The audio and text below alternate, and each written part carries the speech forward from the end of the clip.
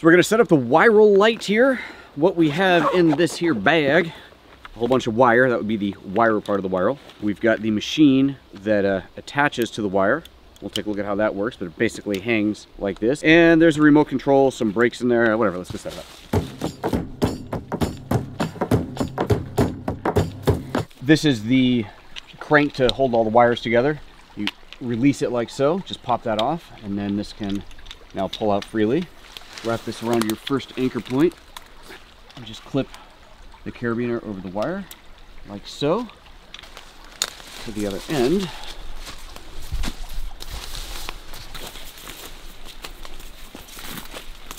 Once you get near the other end, you don't actually wrap it around the other anchor, so we just lock it off here.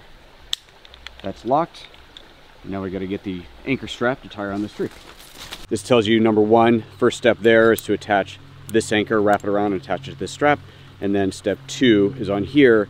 Step two is to attach this to the wire and then cinch it off with this here. I want to hug this tree. Tree hugger. Got it. First try.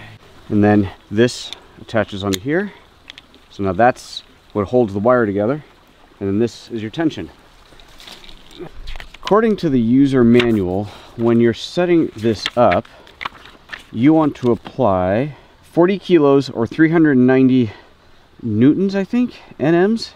You obviously know your strength in newtons.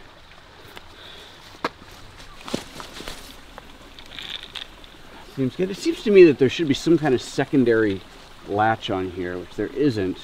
I mean, all it's going to do is lose tension. It's not like it's going to fall, but it still feels like there should be something here to lock this in a little bit stronger. Now, take our friend the Wiral, open this guy up, turn that on. There's a little safety pin here. That is what you clip over the rope. That just goes in, so that's your safety. It can't fall off. And then the wheels just go on top like so.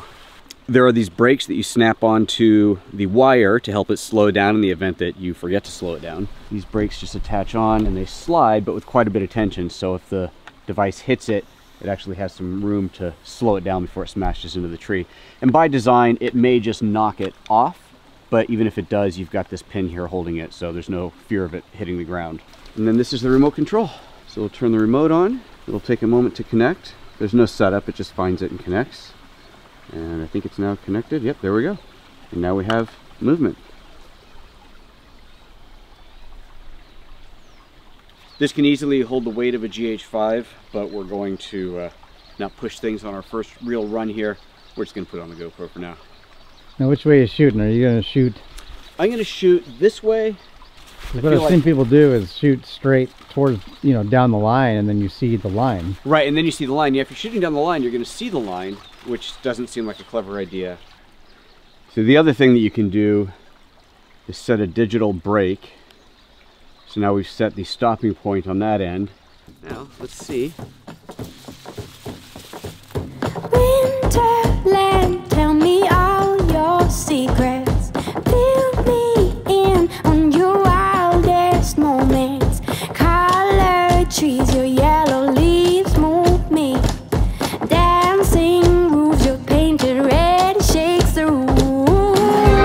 When I get there, I'll let my feet roam.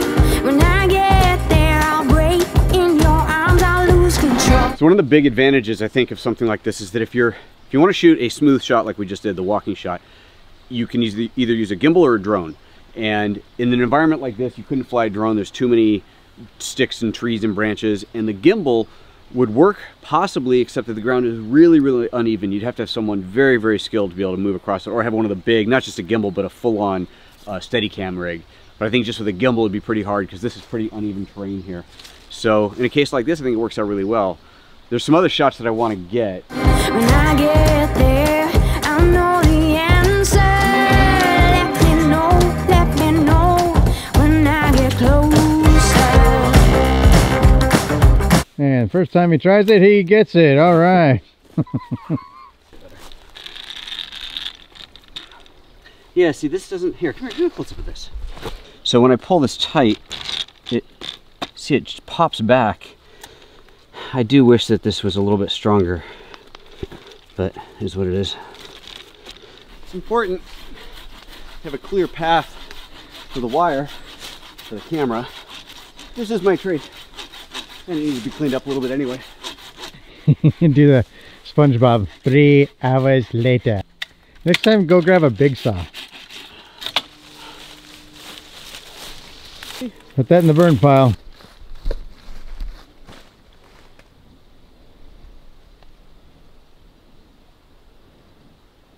Oh yeah. Clear all the way up. Beautiful. Sweet. Let's go to high speed mode and Oh bring it god. back. Oh man.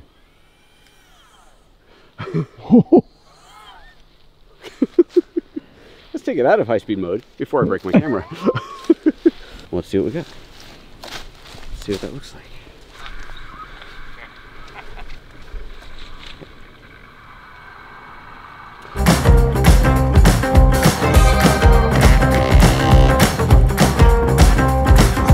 Winterland, you're my sailing ship. Guide me in when you head for your trip. Right out of this wicked black and into bright sand. So now we're gonna get a little bit gutsy. We're gonna put a real camera on here. I'm putting the GH5S on.